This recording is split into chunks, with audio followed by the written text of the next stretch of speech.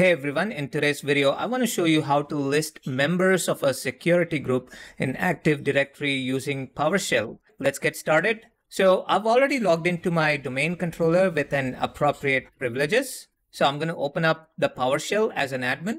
So I'm going to run this command get-ADGroup and query the security group domain admins. And then I'm going to pipe it and query all the members of that particular group.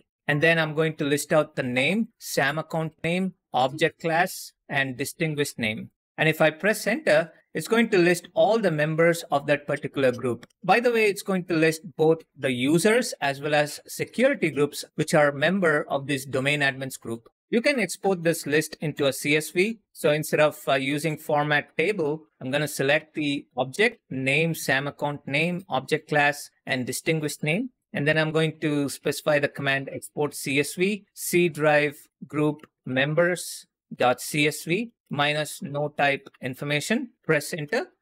And if I go into my C drive and open the file, I can see the same list. And if you want to list the members of another security group, you just need to replace the name of the security group. I hope you find this tutorial helpful. If you have any questions, feel free to leave them in the comments below. Don't forget to like and subscribe to my channel for more helpful PowerShell tutorials. Thanks for watching, and I'll see you in the next video.